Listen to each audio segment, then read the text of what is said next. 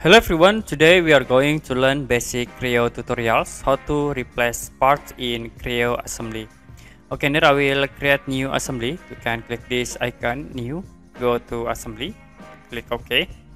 For example, I will insert this part, okay, and the other part will insert in here.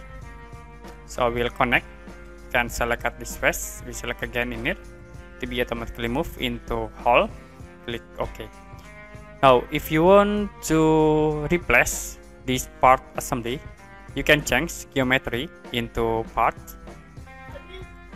The next, select the objects, right click, hold, it will be show for the options like here. You can click at these icons, and then I will set into unrelated component.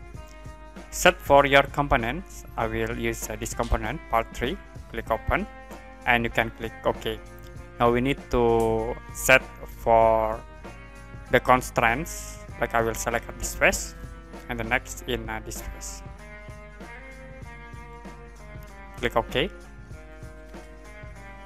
Okay, that's it, how to replace parts in assembly in Creo.